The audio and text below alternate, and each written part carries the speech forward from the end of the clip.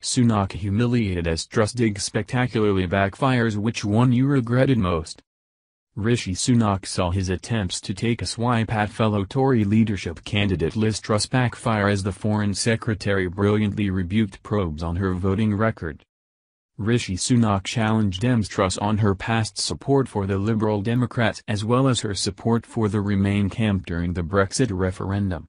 The former Chancellor of the Exchequer jokingly asked Liz Truss which one you regretted most as she was repeatedly challenged over her past. But the Foreign Secretary masterfully sidestepped the attempts to undermine her candidacy as she admitted to having evolved into a fully committed conservative.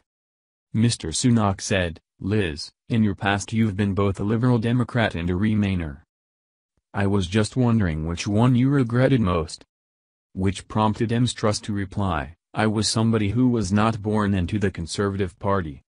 I went to school in Paisley and Leeds. I went to a comprehensive school. My parents were left-wing activists, and I've been on a political journey ever since.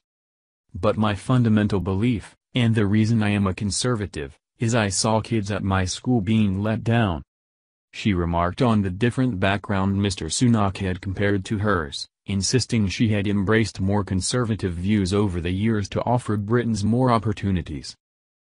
Truss also challenged Rishi Sunak on whether he still believed the UK should do more business with China. Mr. Sunak told her at the ITV debate, "I actually support the view of the integrated review, the plan that you and I both sat around the cabinet table and helped draft, which highlighted that China was an enormous threat to our national security, and that's the lens in which we should view it." He said leadership rival Tom Tugendhat deserves credit for highlighting the issue. Mr. Sunak said the government was taking the powers and the protections needed to safeguard the country from hostile investment.